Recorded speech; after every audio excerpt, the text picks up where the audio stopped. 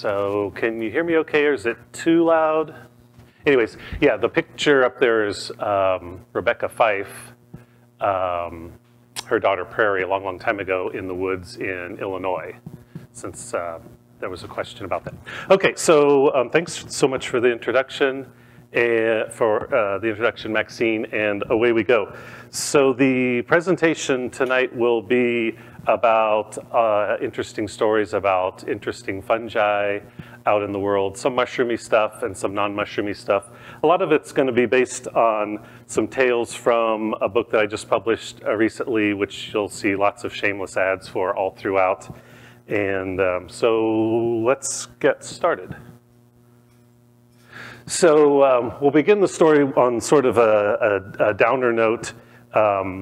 As everyone's aware, the environment is rapidly changing right now. There's global climate change, and it's affecting pretty much all aspects of life. Pretty much all publications and TV shows and things like this are constantly covering this sort of situation. Fungi magazine that I publish is no different. We've had lots and lots of articles on it. In fact, just about a year ago, we had a special edition devoted to it, and this is the centerfold from that special issue on global climate change. There's no possible way you can read any of the little text here, but what this shows is each one of these little vignettes here, climate change, forest fires, plastic pollution, invasive species, et cetera, on around this centerfold. We had several different stories in that edition written by a number of different scientists who are using fungi to fix some of these problems. So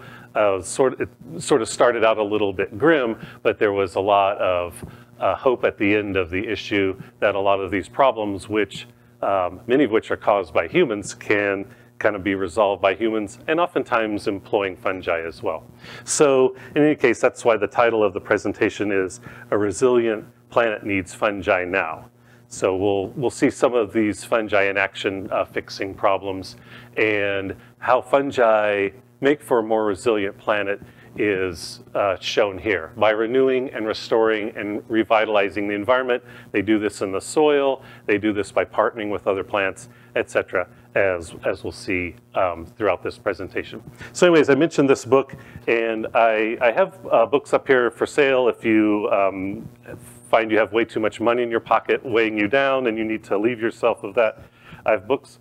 I only have one copy remaining of this one because just recently I had an event and got wiped out, so I only have one left. Anyways, you can at least flip through and see what it is.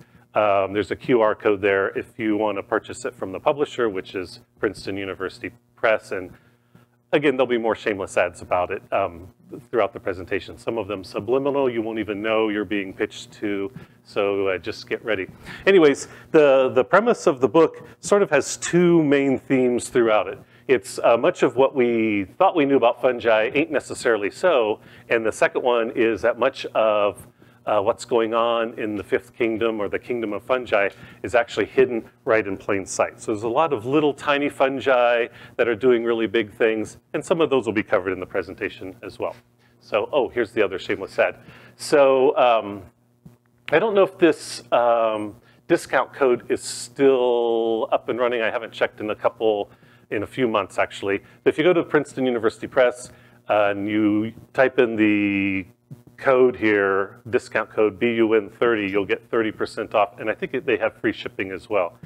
If it doesn't still work, don't send me a nasty email, because the book's really not all that expensive to begin with. It's only like 25 bucks.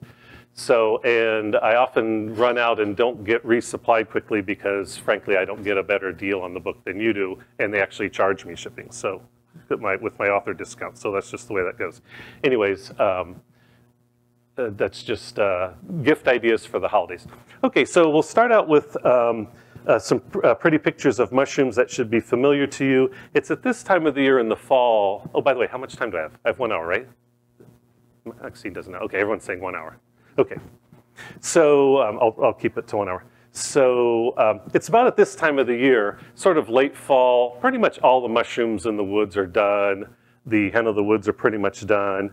And so what that means is now you're starting to think about what's going to happen in the spring. So the mushrooms you're probably thinking about now are morels, and they're just around the corner, and everyone's getting anticipating them and starting to get out their guidebooks and dust them off and get their hiking boots in order and all of that sort of stuff. So just a few pretty pictures of morels here to get you excited. When you're out picking morels, it's interesting because morels have a number of relatives that are really popular in the forest that you probably don't even think about, and they're closely related to them. And some of them have to do with fires. So if you're cooking morels right now at your house, it's either morels that you were lucky enough to pick and dry or freeze during the season, or you purchase them online. If you purchase them online, more often than not, they're this kind of morel here. This is a burn morel, and it's a black type of a morel that happens in a forest 1 year after a fire, and even sometimes 2 or 3 years after a fire.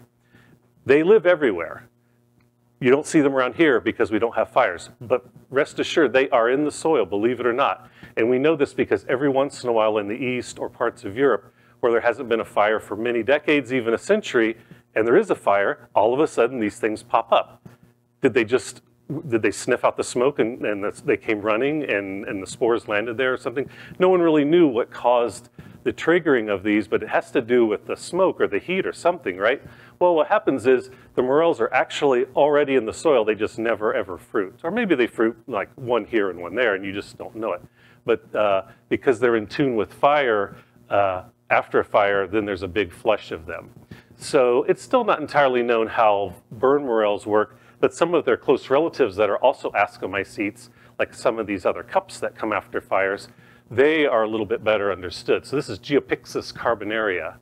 So if you go out west in the Rocky Mountain areas or California where they have big forest fires every year and you go pick burn morels, you'll also see these other mushrooms too. Amazingly, no one ever takes pictures of them because they're just, they're euphoric and ecstatic and running around picking all the morels. But there's other even cooler fungi there had you been looking, and this is one of them. So what's going on? This thing is everywhere in the forest, but you never ever see it ever until after fire. So what's going on is a lot of these fungi seemingly live as an endophyte inside the plant, and especially inside the roots. They never go through sexual reproduction. Maybe they don't need to. They just move around with the plants, or they move around through the soil asexually. Then after fire, it's a stressful situation, so that they go into sexual reproductive mode and make spores with their fruit bodies and then start again anew. Anyways, it seems a lot of these actually work to benefit a lot of these plants that are also in tune with fires. So out west, there's Arctostaphylos and things like this that can resist fires. The fungi that are endophytic within them seem to help possibly protect the plants in some way from the fire, but also jumpstart the roots that have maybe been damaged and get them going again. There's a number of different ones. Here's one from Australia that's all but totally unknown, Lacocephalum mylidae, known as the stonemaker. It doesn't have the common name here. This is known as the stonemaker mushroom because it produces this big, massive, grapefruit, almost basketball-sized sclerotium under the soil. It's also known as Aboriginal bread, I think, because Aboriginal people in the northeast and northwest of Australia would know about these, and in burn areas they would collect these, and when you slice them open, they're like a great big tuber, kind of starchy and I guess maybe bland, but it's sort of survival food. Anyways, if these things were fruiting, you would notice them because the mushroom itself is as big as a dinner plate. If you go on Mushroom Observer, iNaturalist, you'll see very few sightings of these things, super, super rare, unless there's a fire. Like there were 2 or 3 years ago, everywhere in Australia. Afterwards, these things fruited by the millions everywhere. In forests, people were very familiar with. They'd never seen one before, ever. It was in the soil. It just never fruited because fires had been suppressed. Isn't that pretty cool? Has anyone ever heard of this mushroom before? So it's super uncommon. Unless there's a fire, then it becomes really common. So stuff like this is out there. What it's doing, we don't really know. But it probably helps, as I mentioned just a minute ago, probably helps with a lot of trees and other plants that are fire resistant or pyrophilic, as the term is, to get a jump start after a fire. And likewise, little seedlings that are the offspring of pyrophilic plants. A lot of different conifers have cones that don't open until after they've been burned. serotinous cones. So they're very heavily covered with wax. After a certain amount of heat, the wax melts off and then the cone opens, and then there's a nice seed bed. Well, these fungi are in the soil and quickly partner with these trees and become a mycorrhizal partner and help give them a jump start. We know this because people are starting to study these sorts of fungi because they're useful to get a jump start on forests after a fire. This is the scientist Camille Stevens-Ruman. She works at Colorado State University and a lot of big fires in Colorado, and she's one of the world's authorities. She's spoken at the Telluride Mushroom Festival several times, and so she studies how using these fungi, maybe inoculating seedlings for planting post-fire, can give them a jump start. This is really, really important because after a fire comes through and burns everything off of the soil's now denuded and bare, and then can wash away, and now you have no topsoil. So then you really set the forest back a long, long period of time, unless you can get plants going and get the soil sort of held in place. Okay, so if there's one other theme of my book, it's this Haida Pacific Northwest people's mantra: everything depends on everything else. And when you start looking into fungi and their relationships with animals, plants, insects, all of these sorts of things, this sort of comes up again and again. So is everyone here from the Missouri Mycological Society or no? Because I see new faces. Okay, because I've done lots of lectures with the moms. So are some people like totally new to fungi and you really don't know that much, but you're curious beginner? Okay, so there's lots of people are holding their hands up kind of like this. So, okay, perfect. So a few basics on fungi that we'll cover right now, just to kind of get you jump started into what's going on. Fungi are eukaryotes. What are eukaryotes? So all life on the planet is either prokaryote like bacteria or eukaryote like everything else. So all living things are made of cells. If you're not made of cells, you're not living. So viruses won't be talked about because viruses are not made of cells. So prokaryotes have a very simple single cell that doesn't have membrane-bound organelles, no membrane-bound nucleus, et cetera, et cetera. A very simple single chromosome. Eukaryotes, all other life like us, animals, plants, fungi, and protozoans, all are eukaryotes, so they have a much more complex cell with membrane-bound organelles. Many of these organisms, eukaryotes, are single-celled. Many are multi-celled. Fungi can be both, but they're for sure eukaryotic. They're also very, very diverse and inhabit all parts of the planet wherever any sort of life can be, believe it or not. And then the other thing about fungi that's really exciting to me personally is that most of them are probably undescribed and probably not even known. And we know this because we get little teasers all of the time when people do environmental DNA sequencing and find there's lots of DNA in the soil from all kinds of fungi. And those sequences can be compared to libraries of DNA all around the world. So we know it's fungal DNA, but we don't know what it is. And it's from fungi we just can't culture, so they've never been seen, and maybe they will never be seen. So we know that there's lots and lots of fungi out there. Probably most fungi on the planet we have never seen and don't have a name for. And so new species are being described all the time. So that's pretty cool. Okay, so extremely diverse. So when you think of fungi, you think of nice, warm, moist parts of the planet like temperate forests around here, the area between your toes, et cetera, et cetera. But fungi can be anywhere, including very, very dry areas. In fact, believe it or not, and this would probably be a surprise even to the people that know mushrooms in here really, really well, fungi actually dominate the life forms of the really dry areas on the planet. Believe it or not, it's hard to imagine. They might not be fungi like you would recognize, but for sure they're fungi. So this top picture here is a scene from Antarctica where it's extremely hostile, extremely cold most of the year, very windy and drying, and really intense UV radiation. It's one of the most hellish places on Earth, except for the fact that it's also very, very cold. So in this view here, you see what looks like a desert with lots of rocks and maybe one type of a plant, kind of a scrubby type of bush, and that's about it. If you went around collecting everything you saw that was living in that field of view there, you would probably see no birds, no mammals, no worms, you know, a lot of these big groups of organisms, no trees.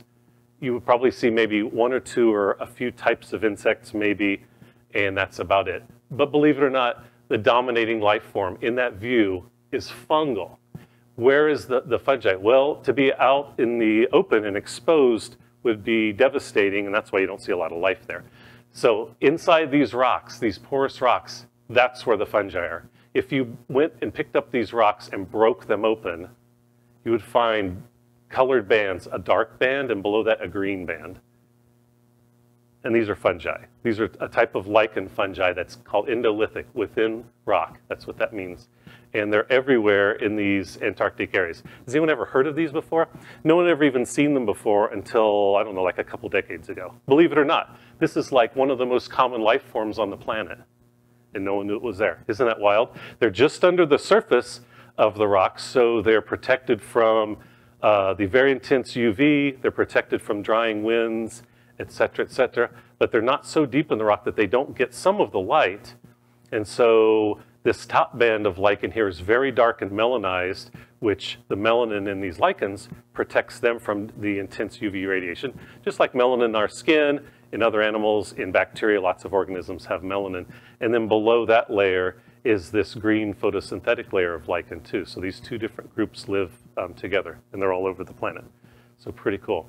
So back to some more fungal basics. So we said what type of cells they have, eukaryotic. Fungi are saprobes and decomposers.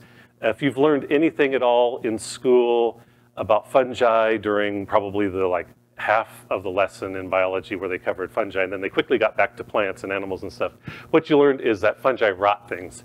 So, and isn't this great? Because without fungi on the planet, all of the dead and dying trees and animals and all of this stuff would pile up and quickly bury us, which seems kind of preposterous, but at the same time, there's a lot of good evidence that this is totally true.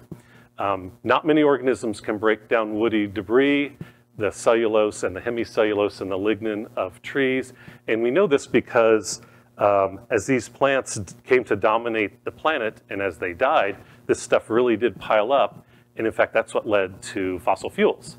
And then there's a time period when wood rot fungi evolved on the planet and could break this stuff down. And we don't see any fossil fuels like petroleum and natural gas forming really so much ever since that happened. So people that can dig down through layers of soil, you can actually see a band where wood rot fungi first appeared on the planet. And in this band, there are spores of these wood rot fungi. And all of the layers above that, there's the spores of these same fungi. Below that, there's no wood rot fungal spores, and that's also where you see below that band the layers that have fossil fuels. So isn't this great that fungi break down stuff? Turns out, what you were told was not really true. While some fungi do break down things and rot things, the vast majority do not. The vast majority are biotrophs, and we'll get to them in 1 second. But I mentioned how fungi are pretty unique in that they can break down woody material, cellulose, hemicellulose, and lignin, and really nothing else can. But surely you've seen animals like ruminants, cattle, termites seemingly eating wood. What's going on there? Well, they're eating it, but they're not digesting it. They're using other microbes to break it down, and more on that in a second. In any case, how wood rots is actually pretty amazing, and it's the subject of a lot of research. So that fungi can seemingly break down wood and no other organisms can. There's even more to it than that. It's so difficult to break down that even fungi can't break down both cellulose and lignin. Some groups can break down one part of the woody material, and others can break down the other part, because they're these big long chains of these molecules with a lot of bonds, and it's apparently really tough to break down. So when you're walking through the forest, you've seen rotting wood before, right? You've seen wood that looked like this, that was kind of brown and blocky, and you've also seen wood that was like white and stringy. You've for sure seen this. And if you came upon this well-rotten wood, you probably thought, oh, it looks like this because whatever kind of tree that is, when it rots, it falls apart this way. The wood looks brown and it looks blocky and it falls apart. And this other kind of tree that I saw looks like this. Well, that's just what it does. That's actually really doesn't have anything to do with it. So you would have been wrong in assuming that. The reason it looks like that is because of the fungi that got to it first. So typically conifer wood breaks down in this form and leaves behind brown rot, but not always. And very often hardwoods break down this way and leave this white rot, but not always as well. The reason, again, is entirely the fungus. So if you're really into mushrooms, you would recognize the names of some of these brown rot fungi because they're familiar to a lot of us, like Fomitopsis pinicola and Phalinus species, Letoporus, the sulfur shelf mushroom, Phaeolus schweinitzii, the Dyer's polypore. These are really common wood rot fungi. They're all shelf fungi, polypores, and that's what they're doing in the forest, is breaking this sort of stuff down. When they're a brown rot fungus, they basically gobble up the cellulose, leaving behind the brown lignin, which is kind of the glue cement material that holds cells together. So that's left behind and leaves this sort of a blocky form. Eventually stuff will come along and break that down as well, or at least partially. It's believed that the reason most soils are brown is because there's a lot of lignin left behind that nothing really ever seems to break down. The white rot fungi, sort of the reverse. These fungi come through and break down the lignin and also the cellulose somewhat. It's thought that maybe some of the cellulose that's partially broken down by white rot fungi is maybe just to get it out of the way so they can get at the lignin, which is a nice food source that not many other things can digest. So while these fungi here, brown rot fungi, are all basidiomycetes, the white rot fungi, there's basidiomycetes as well as some ascomycetes. So mushrooms that do this sort of rot that are familiar to us would be things like armillarias, which are honey mushrooms, oyster mushrooms, Ganodermas, Trametes like turkey tail, and then some ascomycetes like dead men's fingers, the xylaria, and Pizizas and Chlorosaboria.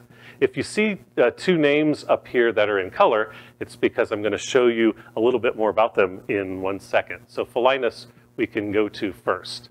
So this is Phalinus tremuli this is on aspen, so it's on trembling aspen. So that's why it has this name, Phalinus tremuli. You've probably seen this before, or if you didn't, it's because it's kind of well camouflaged. When it's on the side of aspen trees where it grows, it looks kind of like the branch scars on the tree. So it's kind of cracked and brown. If you peeked underneath, you would notice, well, it's not just a scar. This is where the spores come out, the hymeneal surface of this polypore. Otherwise, you might walk right by and not even notice it.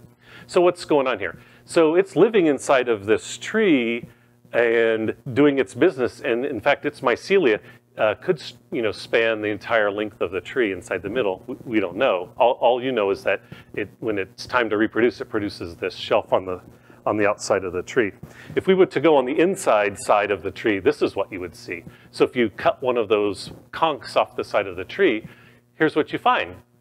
The evidence of brown rot decay, right? So leaving behind this sort of brown blocky material, but that's not really what I wanted you to note. The other thing that's even more interesting about this fungus are these black lines in here.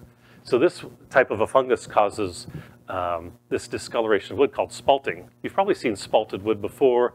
If you're into woodworking or you have a friend that's into woodworking and you've seen furniture, cabinets, bowls, guitars, whatever, made of like bird's eye maple, curly maple, stuff like that.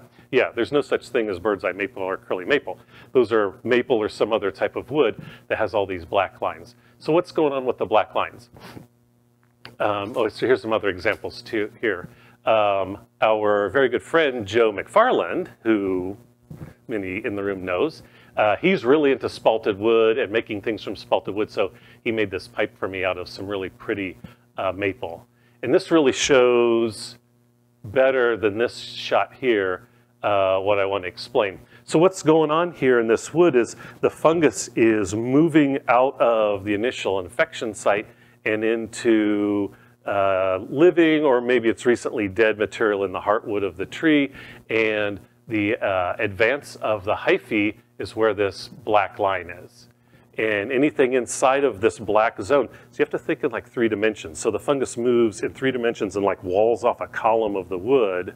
And now this melanin that happens, this melanization, this black, that prevents attack from chemicals from the tree, from other microbes, etc. So it sort of walls off this area and is now protected against all of the assault from microbes or the tree. Now the wood inside here is for that fungus and that fungus alone to use as food. And you can tell this in this pipe here because the wood inside of that spalted zone is very light colored. It's been bleached by the action of breaking down the wood. It'll take a long time before it falls apart, but in the meantime, the wood is changing color and you can see the action of the fungus.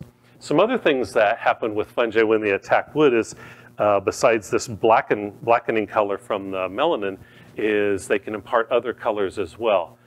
This little Ascomycete chlorociboria, which was on the picture as being one of the white rot fungi, chlorociboria causes wood to turn kind of a green color, and that's this little piece of wood here. Have you ever heard of this stuff before, Tunbridge ware?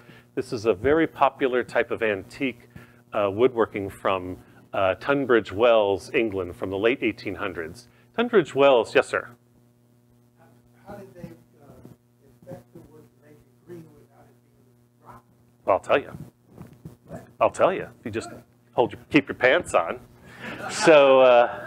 So in Tunbridge Wells, England in the 1800s, there's natural springs there, and I think there was sort of a cottage industry that started with people wanting to go to the spas there and whatever. So of course now you got tourists coming in, there's other things that will set up trinket shops and things like this.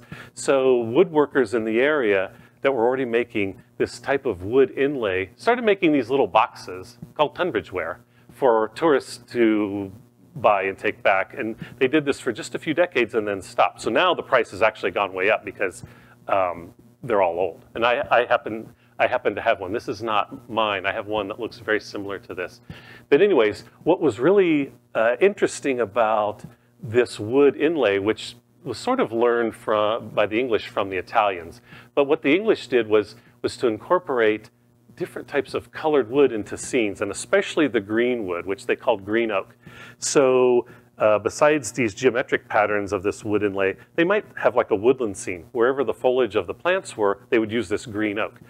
For animals and things, there's a type of a pink-stained fungus. And religious icons also have these. If you are into religious icons in churches, there maybe is a triptych behind the altar. They'll have scenes like this made with wood inlay in different colors, or different kinds of wood, and also the different stained wood.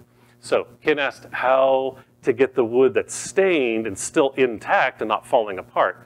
Well, the wood gets colored by the fungus right away, just like that spalting did in the pipe here.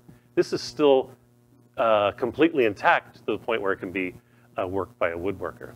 But the trick was the woodworker had to be friends with someone that knew about fungi in the forest. And this person could go out and find this wood that was attacked by the fungus by virtue of the little tiny fruit bodies, which are really not all that often apparent on the wood. They're not out all that often, and they're super tiny, and they're often on the underside.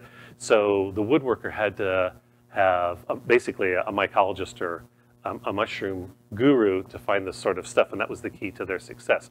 So there were only a few of these people at the time that knew about this type of wood and how to find it. So it was a special thing that they could put together in these Tunbridge ware. And to my knowledge, in England, this was about the only wood that would incorporate this sort of stuff. Now, given enough time, the fungus working on this wood, of course, would break the wood down and would fall apart. But when you see this in the forest, usually there's big pieces of wood, very well rotted, and it's like aquamarine color, right? It looks like it's been spray painted. Well, that fell off of a log or something that also has the fungus in it, but how would you know? I mean, the wood's still intact, so only when it starts falling apart do you and I see it. So the point is the person that knew about this wood had to see the signs of it before it started falling apart. Okay, so there's other things right around your house that are hidden in plain sight. Who's ever heard of this fungus here? Lophodermium pinastri? Nobody. It's probably the most common fungus on the planet. It's around your house. Who's ever seen it? It's really tiny. Its whole reason for being pinastri, so this implies it lives in pines or associated with pines. Its whole reason for being is it lives inside of pine needles. And no one's really sure if it's a parasite or a pathogen or an endophyte. It's probably more likely to be an endophyte and maybe even benefit the tree in some way. What is known is when the needles fall off the tree, that's when you might happen to notice it, because then it goes into sexual reproduction and makes these little fruit bodies, which are super, super tiny, these little black pustules. Is it a bun? Is that a bug? A bun. Is it a bun It's not a bunt, no. It's a Lophodermium binastri. I already told you that. No, okay, so Ken asked if it's a bunt. Bunts are a type of fungus that attack cereal grasses, like carnal bunt. Yeah, well, there's a lot of fungi that have pustules like this. But what's really exciting about this are at the little red arrows. So this guy rots woody debris, in this case, these little tiny pine needles, but it also does this spalting reaction, which again, walls off its turf from all the others. If you see at each one of these red arrows, these perfectly straight, in most cases, black line all the way across the needle. So this colony in here is one fungus. Over here is a different fungus. Here's another spalted line, another one, and they're all over the place. Isn't that wild? So you probably have pine needles around your house right now, and you could go check, and you'll be amazed this is on them. It's super common. Yes, ma'am. So when you say different fungus, it's a different individual. Yep. Of the same species. Exactly, yep.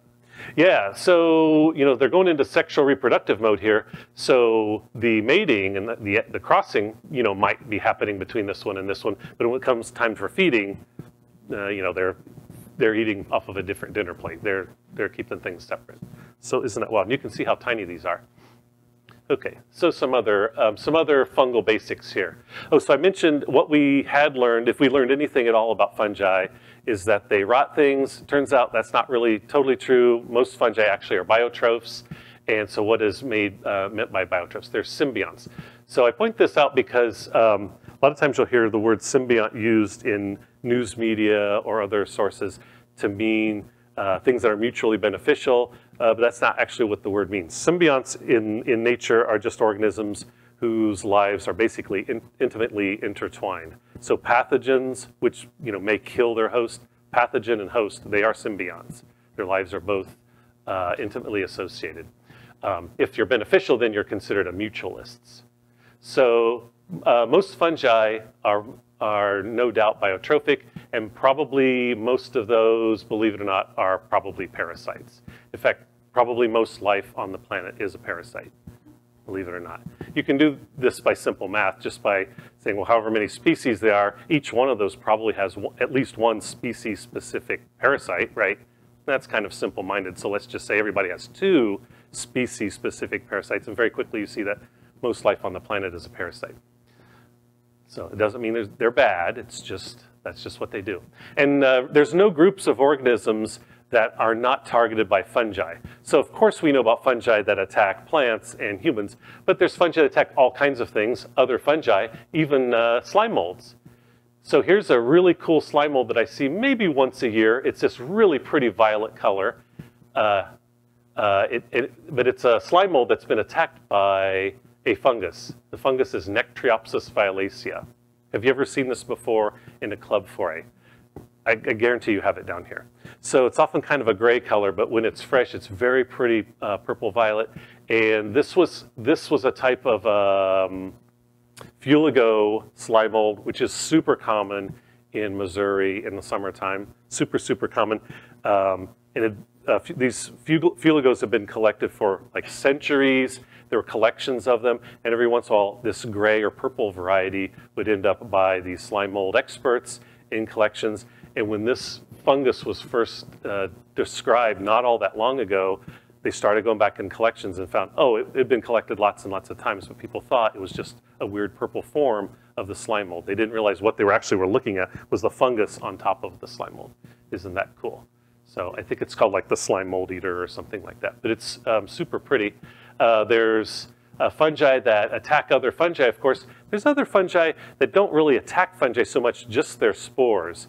So here's a really cool fungus that's an eater of spores and nothing else, called Sporophagomyces. So basically spore eater fungus. So when you're doing a foray out in the woods and people are bringing in all kinds of moldy, gross things and you're like smacking it out of their hands saying, what are you doing? You're embarrassing yourself, bring in nice fresh stuff. Well, sometimes things look moldy because they're old. Sometimes they look moldy because there's actually something growing on top of them. So the next time someone brings in a Ganoderma or some other conch and it has this mold on the bottom, if it's not riddled with bug holes and really light, like it's rotten, if it's nice and heavy and fresh, you might wonder why there's a mold on it. Well, it very well could be this guy here. This picture was taken just a couple years ago at a foray with the Illinois Club, and I'm sure it's seen a lot more often, but people just toss it because they think it's a moldy Ganoderma. But it's actually very exciting. What happens is this fungus attaches to the side of the conch, and these conchs are perennial, so they live year after year after year and keep putting on a new spore layer and getting bigger and bigger. Well, the fungus attaches to the side and kind of creeps across on the underside, and as the spores rain down, it catches those and feeds on them, and seemingly nothing else. Isn't that an interesting way to make a living? Pretty cool. Has anyone ever heard of this fungus before? That's why you got to get this book. Okay, so is Last of Us still a thing? When The Last of Us came out, I think like a year ago, everyone was asking me to make sure and talk about zombie fungi in the talk because that's all anyone wants to know about. So I just left this in here because in case people are still watching. Did everyone see Last of Us? Some a little bit. I actually didn't see any, but I saw some pictures from the episodes that looked intriguing enough, I guess. Anyways, so The Last of Us is about a situation where there are these zombifying cordyceps-like fungi that I guess have figured a way to attack humans, which is a little far-fetched. I mean, come back in a few million years and it might be true, but so far as we know, there's nothing like that now. However, most other arthropod groups do get attacked by these sorts of fungi, and they form all of these really pretty fruit bodies and structures. These are some pictures from a good friend of ours, Dan Winkler, who goes to the tropics and sees these things, and he goes into the Himalayas and sees them. No groups of arthropods seem to be immune to these different types of cordyceps fungi, and they kill the bug. This is an ant here. This picture's actually upside down. It should be the other way. It should be like aimed downwards. Anyways, these things get inside of insects and other arthropods, and then they make a fruit body. It's really not too much to look at and not super exciting. But if you know what's going on, that's where the excitement is, because the spores get inside of the creature, lives there for a long period of time, basically digesting parts of the creature, but without affecting the brain or certain other important things that organs and things like that control the organism. Then when it's time to go into sexual reproductive mode, then the fungus produces hormones and other things that directs the movement of the arthropod to go into a place, in the case of ants, right above the ant colony, where it will rain spores down on them. Or in the case of cordyceps of caterpillars and things like that, it'll direct them to pupate by digging into the soil and orienting in a certain way. How the fungi get inside the organisms, I mean, it's postulated that somehow the spores land on them or they breathe them in. I mean, it's not really very well known. But just recently there was some discoveries that are starting to get closer to figuring this out. But before we get to that, here's what's going on in that picture with that gruesome ant. So just like in The Last of Us, these stalks are coming out of people's necks. So the fungus is all over inside the ant except for in the brain, and then when it's reproducing, it produces this stalk out of the neck with this knob here, this stroma. And so the stroma is where the spore-producing parts of the fungus is. The fungus is an ascomycete, so kind of a close relative of, say, like a dead man's finger or something like that, where you have stromal tissue with these sort of flask sort of structures buried inside of this tissue. Wherever these bumps are, that's an opening for one of these flasks. So these flasks are called perithecia. Inside the perithecia are where the asci are. Each ascus makes the ascospores, and they're blasted out the holes in one of those bumps. So that's what's going on in this crazy stalk here. And this is the cordyceps that's also probably familiar to you, even if you don't know too much about fungi, because this is a really important Eastern medicine that's collected in the Himalayas every year. This is a fungus that attacks this other group of arthropods, lepidopterans, so moths and butterflies. It attacks them in their larval stage. And then when it's time for this thing to produce this stalk and fruit, it, again, tells the caterpillar to dig down a certain way and at a certain depth. It normally would aim head down, but when it's been attacked and zombified, it actually is aimed head up because that's more convenient for this fungus to grow out through the soil and produce this stalk where the ascospores are made. So, and again, it's always been wondered, how the heck can this thing find these caterpillars?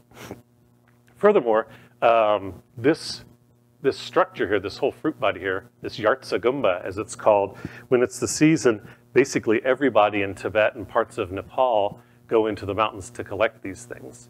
So in fact, the Tibetan Autonomous Region, which is a really large part of China, the entire economy is based on this. So like 75% of the entire economy is that. So this is dried and then used in lots of Asian medicine. You can, if you go into an Asian herb shop in St. Louis, you probably would see them for sure. In Chicago, you'll see them in Chinatown for sure. And it's believed to have a lot of medicinal properties to cure all sorts of different things. In any case, when these things are dried, I mean, they don't weigh a whole lot. So a stack of them by weight, if you had a stack that weighed, let's say, a kilo versus a kilo of gold, this would be worth a lot more money than gold by weight. So if you're imagining something with billions of these being collected, something like out of the Wild West where people with AK-47s are armed and guarding the buying and selling, that's exactly what it looks like in Tibet, where people earn, you know, a few $100s a year. There's people with stacks of these and worth millions and millions of dollars. So it's a really kind of weird situation that's got a lot of people worried maybe they will get over-harvested and go extinct. I'm not sure it's going to happen, and here's why. So as these caterpillars get rarer and rarer, you would think it would be harder and harder for the spores of the fungus to find a host and complete its life cycle. Except that just a few years ago, it was discovered that besides living inside of this bug, this fungus also lives in a lot of the plants too. All the time. It's always in the plants. So that's probably how the caterpillar is getting the fungus inside of its body, by eating the plant. Yeah, so the spores probably have no function at all, maybe. I don't know.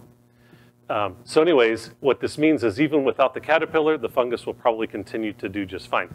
But for me, what's really amazing is to think that for an entire season, this fungus can live inside of an animal and do all kinds of animal physiological things, direct the animal to do whatever, not get discovered by the animal's immune system and killed, all these sorts of things. It can do all these animal things, even though it's a fungus, inside of an animal. The rest of its life, it's living maybe for years or decades inside of plants doing plant things, probably creating plant hormones and evading detection of the plant or maybe benefiting the plant. So again, this was just discovered not all that long ago, so the next research, hopefully we'll be finding out what this thing's doing inside of the plant. Pretty cool story. These things attack all sorts of animals I've shown, but they also attack different types of fungi. So here's a deer truffle. So different groups of cordyceps attack the fruit bodies of fungi. So this is a deer truffle, Elaphomyces. So this fungus is called Elaphocordyceps or Talipocladium. Has anyone ever found these before? They're actually really, really common. All kinds of cordyceps are common in nature.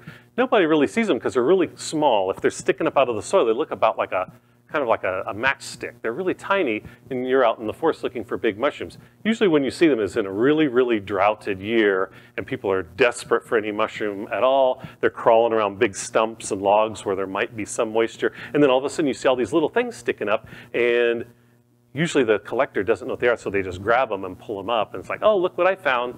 Well, if you have someone that knows what to look for, and they see this, you know, this doesn't look like much sticking out of the soil, but if you know enough about what it is, you can dig down beneath it and see this yellow rhizomorph, and then also dig up the host as well, to the joy of your mycophilic compatriots. They'll celebrate you and carry you off the foray on a dais, because these are always really cool to see. Really, none of this is edible. Deer truffles aren't edible. I guess the cordyceps is probably edible, but they're so small I don't know really why anyone would want to, but they're just really cool to see in nature. And of course the deer truffle is mycorrhizal, so it's hooked up as a biotroph on trees in the area. So everything's all connected here.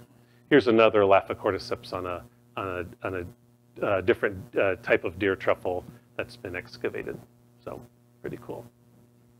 And I'm not sure what that's duplicated. Oh, so it's hard to believe, as all these zombify fungi are, and that they attack all these different groups of insects, this whole thing has actually evolved more than once. So a lot of the lower fungi that are basically zygomycetes, they've figured out ways to kill insects as well. Now's the time when you'll probably see these things in your house, when flies and things are on the windowsill or on the window trying to get out, it's warm in your house, so they come in. You'll soon see them like dead and stuck to your window. Has anyone ever seen one before? Yeah, dead and stuck to your window or even on the windowsill, and there'll often be all kinds of white dust around them or all of this dust on them. What's happening is it had been zombified by an Entomophthora, an insect destroyer. That's what that word means, Entomophthora.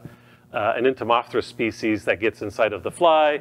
You know, it tells it to fly up as high as possible because that's beneficial for the fungus, presumably, because then their spores are launched into the air. So if you see something stuck to the window with white powder around it, you know, the fly wasn't flying so fast that it like crashed into the window and stuck. I mean, that'd be ridiculous. It's been killed by another one of these type of fungi. And here's some other things to look for. Has anyone ever seen this order of fungi, Labobeniales? Labobeniales. Has anyone ever heard of these? This is probably the biggest group of fungi we know. And nobody knows anything about them because, again, they were just discovered recently. Basically, they're these super tiny little fungi that live on the exteriors of insects. And this is the shells covering the wings. So this isn't connected to the body.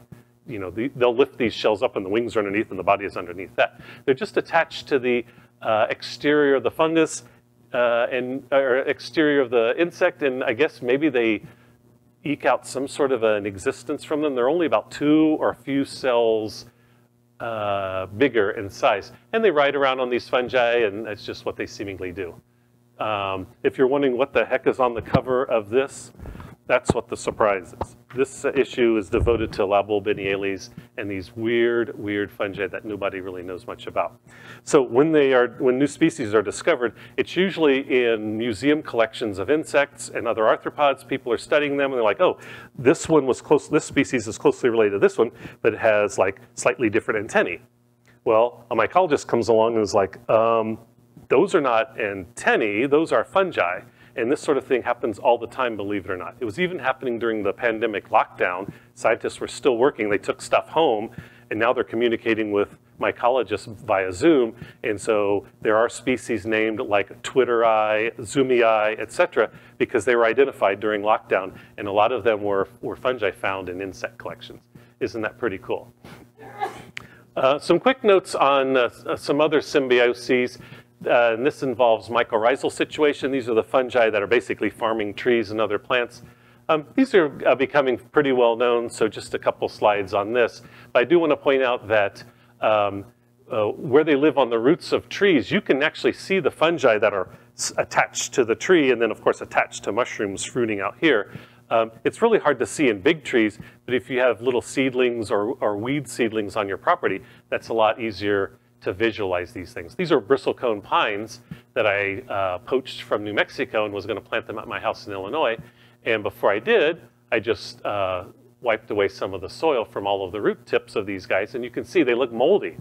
They're not rotting because of mold. That's the mycorrhizal fungus there. That's what's leading to the life of this bristlecone pine, because these fungi are attached to trees. All tree species have them, and the fungus goes out into the soil, brings in the nutrients and the water to the tree. And we know that it's an obligate association because trees grown in places that don't have their specific mycorrhizal partners can't be grown. There's pictures like this in all sorts of different textbooks. They always show seedlings of trees grown against a glass plate. And what this shows is the advantage of having a mycorrhizal partner on your root. In these little pine seedlings, the roots of the tree go right to here. They go right to here. All the rest of this is not plant. This is all fungus.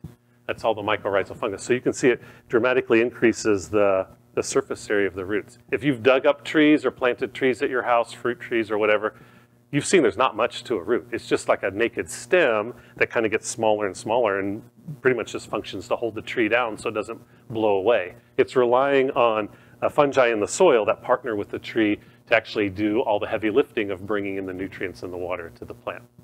And what the fungus gets back from the plant is carbohydrates. The plant can photosynthesize, and it passes these goodies on to the fungus. And so both are partners in this relationship and mutualistic. And so we know there's a lot of fungi that do this. In fact, most of the fungi that are most interesting to us, most of the bigger mushrooms, all are mycorrhizal, which means you can't grow them. They are growing from a host. They're not growing from the soil, they're growing from the roots of trees. So truffles and russulas and lactarius, amanitas, these are all mycorrhizal. Cortinarius, which is another huge group, tricholomas like matsutake, lacarias, of course. Just about all the boletes seem to be mycorrhizal. And chanterelles, all of our favorite edibles. And even some morels seem to be mycorrhizal too. Why is that guy smiling? Because he was young once. Yeah, this is Willie May in his natural state with big piles of morels around him. Yeah, that looks like Wisconsin too, doesn't it? Yeah, you probably did. Anyways, so if you don't know about mycorrhizal fungi, find out, because pretty much all groups of plants, except maybe the mustard family, rely on them, and for sure all trees. They all have this obligate partnership with fungi. So 90% or more of all plant species, and probably 100 species of trees.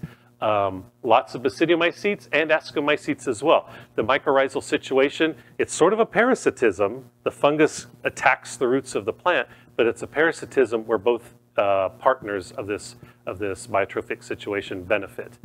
And again, it's evolved numerous times. So it's not like, oh, someone figured out mycorrhizal, now all of the ones after that are mycorrhizal. It's evolved numerous times. Orchids have their own special type of mycorrhizal situation, and on and on. There's a lot of different groups that seemingly have hit upon this idea. If you want to know about orchids, there's someone here I can set you up with. One of the world's authorities on orchids is in the front row. So there's some other things going on here that at first glance you're like, ah, well, that's a bolete, and I've seen this before, and I knew it was mycorrhizal. That's why Gyrodon merulioides is known as the ash bolete. You'll find it in the fall around ash trees, or at least you used to until they all got killed by the emerald ash borer. So you always saw this around ash trees. It's a bolete, it's mycorrhizal. Well, here's the thing. It's actually not a bolete, and it's actually not mycorrhizal with the ash trees, but it is always associated with the ash trees. Again, there's a lot of things about fungi hidden right in plain sight. White ash trees, upper Midwest, until the beetles came through, probably the most common tree in neighborhoods and around urban areas. Super common. This mushroom's super, super common. You've seen this down here. So what's that mushroom gonna do now? Go extinct, just like its host. So if you found this around white ash trees, you knew it was a bolete and you knew it was mycorrhizal. Again, you were wrong on both counts. But here's what could have happened. If you were digging around, so this picture was taken in Denver. I stopped in someone's yard to dig these up to show some people. The homeowner wasn't too happy. And this was from somewhere else. But as you're digging them up, if you look at the base of this mushroom, you'll see these little black peas. That's what the mushroom's attached to, these little black peas. Actually, it is the mushroom. So those ash trees have a specific kind of an aphid that's sucking the juices out of the tree. It's the only thing this aphid does. It lands on the tree, climbs down, it mates, climbs down, crawls under the soil, attaches to the root and starts sucking. This fungus is there in the soil and builds a gall around this aphid. Without the fungus, the aphid wouldn't be able to survive because something else would come along and kill it. So the fungus actually builds a gall and entombs this aphid. There's an aphid inside there. The aphid's attached to the tree, sucking juices. The fungus is sucking juices from the aphid. So there's sort of a three-way partnership here. Isn't that wild? Did the aphid die then? No, the aphid's still alive. It's protected by the fungus, yeah. But it's imprisoned. It is imprisoned. Well, there's all kinds of organisms imprisoned inside you right now, but not in me, but inside you. So just two short stories. Oh, am I about what, 1 hour? I'm almost at 1 hour. Two short stories, and one has a tie-in with St. Louis. So there's, believe it or not, there's a number of times that fungi have altered the course of world history. There's been world leaders that have been accidentally poisoned and killed, some that have been intentionally poisoned and killed. One of the Caesars in Italy was intentionally poisoned and killed by mushrooms. I'm not going to talk about that because everyone's heard those stories. But here's a couple other cool stories. So what are those? Now, how did you know that? Potatoes don't look like that. Do they look like that in your store? So wild type potatoes apparently do look like this. And so from some of these are potatoes we eat now. So in places where potatoes are native, they collect all sorts of different tuber species, and they have all of these various shapes and whatnot. Anyways, the tie-in with St. Louis is that in the middle 1800s, St. Louis, like most cities in the US, were still quite small and had this major influx of immigrants from Europe, especially Ireland and especially Germany, but a lot of other parts of Europe as well. There were wars and things going on, of course, there always have been. But the biggie was the so-called Irish potato famine hit. This was caused by what was thought to be a fungus at the time. It's sort of a fungus-like organism, and it wiped out potatoes. And basically everyone survived on potatoes. It was the main source of carbohydrates and calories for almost everybody, not just in Ireland, but Germany, Austria, Switzerland, Italy, everywhere. So it caused widespread famine.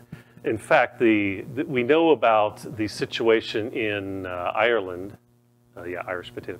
We know about the situation in Ireland, and it's called the Irish potato famine because that's where it was especially bad.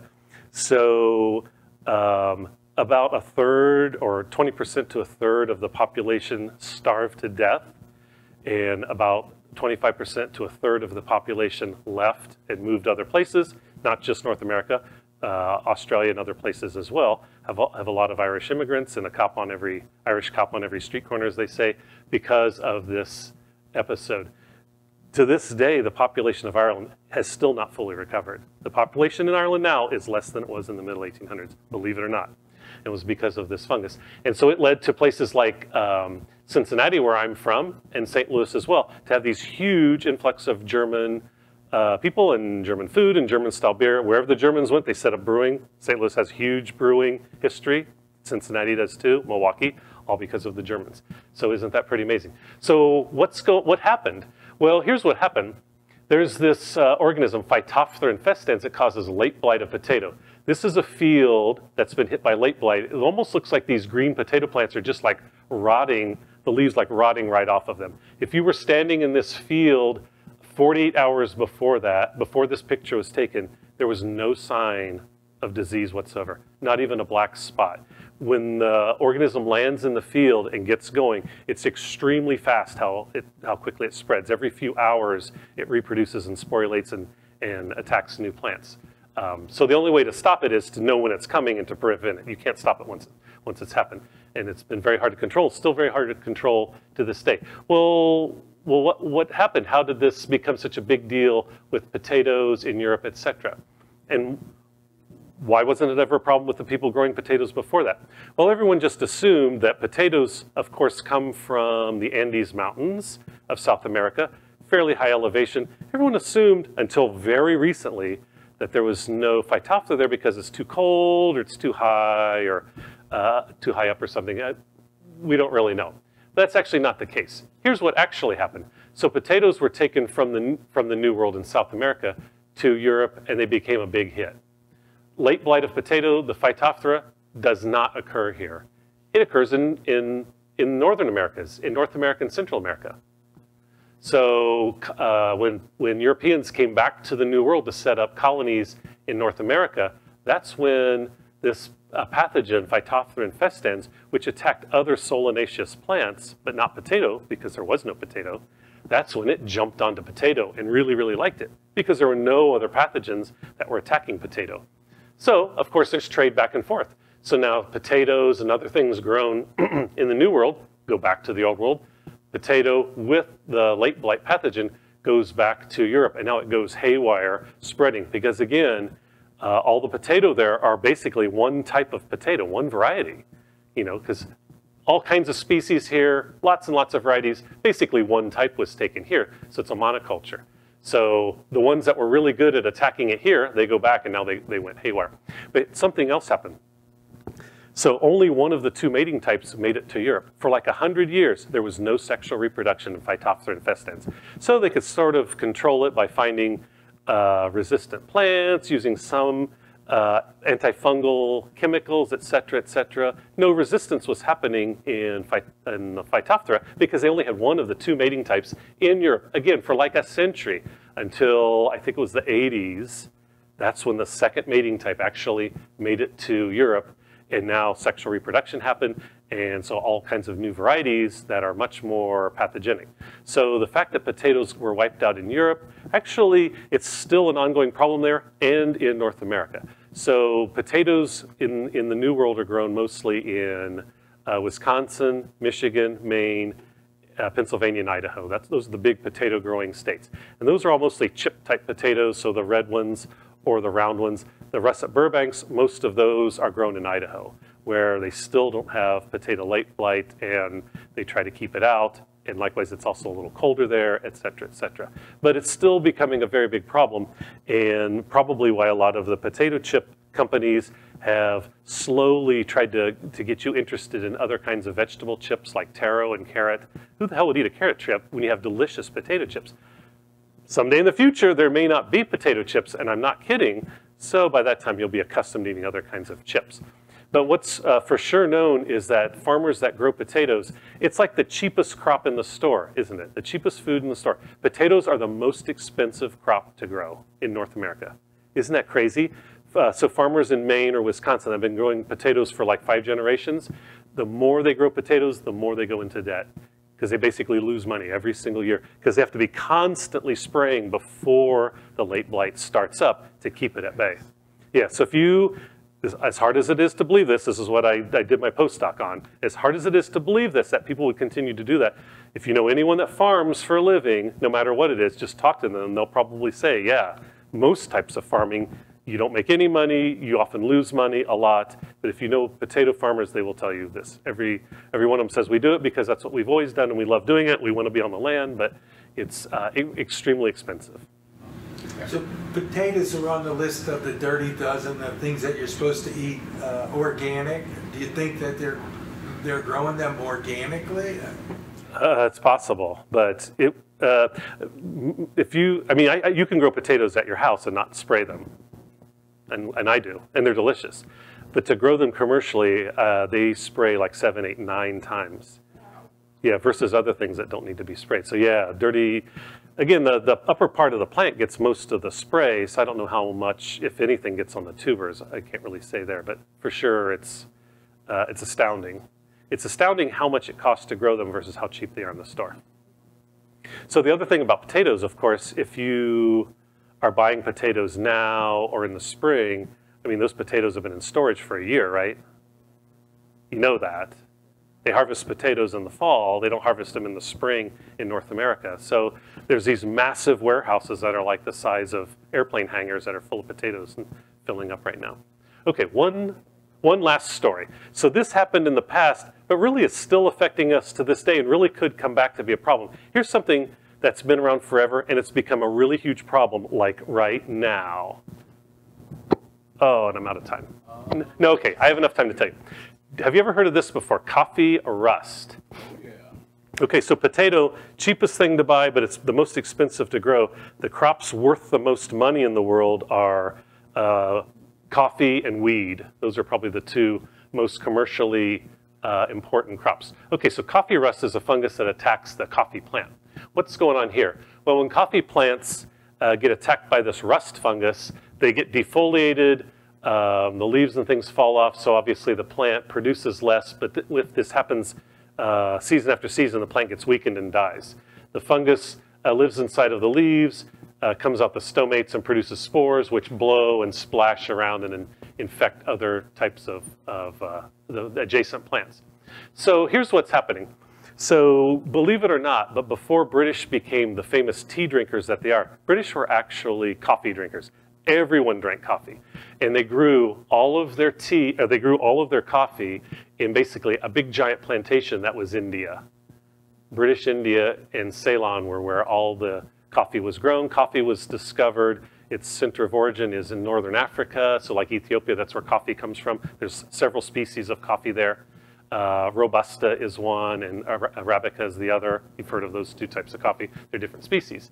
So anyways, when the coffee rust fungus, which was never really a big problem here because there's lots of species, lots and lots of varieties, it's native there and so are the plants, never a big problem. When they took one single type to British India and are growing coffee from it, well, now it's a big problem because the fungi home in on that and wiped it out. So all of coffee was wiped out in the 1800s. The British still need some sort of caffeine fix, so they switched to tea. So to this day, this is all tea production everywhere, and the British famously drink tea now. So people that still wanted to grow and sell coffee, well, you just have to move it to a place where there's no coffee rust fungus. So from British India, moved to Indonesia, like Java, which is why coffee is called Java. Papua New Guinea, moved it to other parts of Africa. Everywhere it went, everywhere the plants went, the fungus went and continues to wipe out the coffee plants. There's one place that had never seen coffee rust before because there is no coffee plants there, and that's in the Americas. So coffee then was taken in the late 1800s and grown in places like Colombia, Brazil, Mexico, Central America, where it's still grown to this day. And in fact, most coffee in the world comes from there, as well as Vietnam and a couple other places are the biggest coffee exporters. So of course, coffee rust could never come there because they were going to be very diligent and make sure to keep it out, except of course it's going to make it there. Yeah, so 1970s, coffee rust showed up and there was no way to control it. It moved on up through South America and into Central America, into Nicaragua and Honduras and places like that. So what's going on? So this is still, is there one more slide? No. So this is still a huge problem right now. Those caravans coming northward from Central America to the US border, this is why.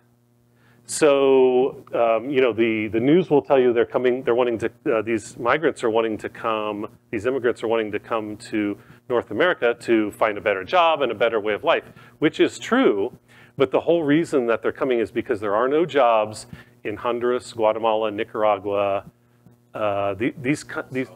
El Salvador, these countries' economies is entirely on coffee.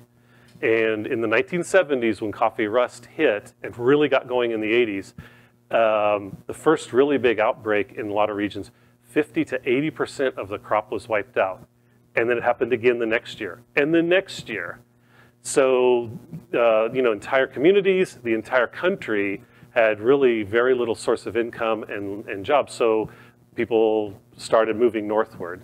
So you don't often hear about what the reason why the people don't have jobs, but this is actually, this is a fungus causing a, changing the course of human history.